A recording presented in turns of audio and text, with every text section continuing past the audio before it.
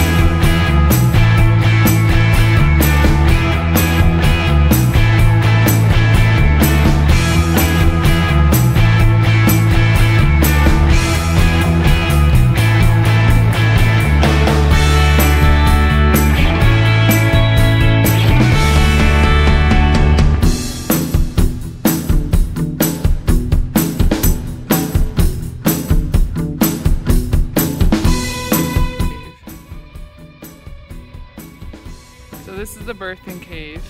Now to get the view of the whole cave, you kind of need to be over there in that hole. However, it's kind of difficult. Not holding on the greatest, but still beautiful from inside.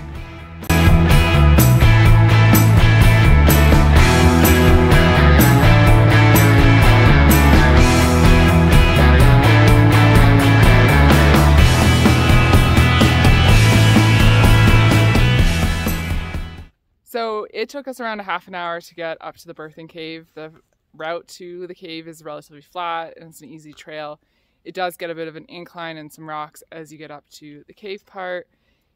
We're here a bit before 8 o'clock on a Saturday of a long weekend. There's absolutely no one here. We're figuring everyone went to Devil's Bridge, which we did yesterday.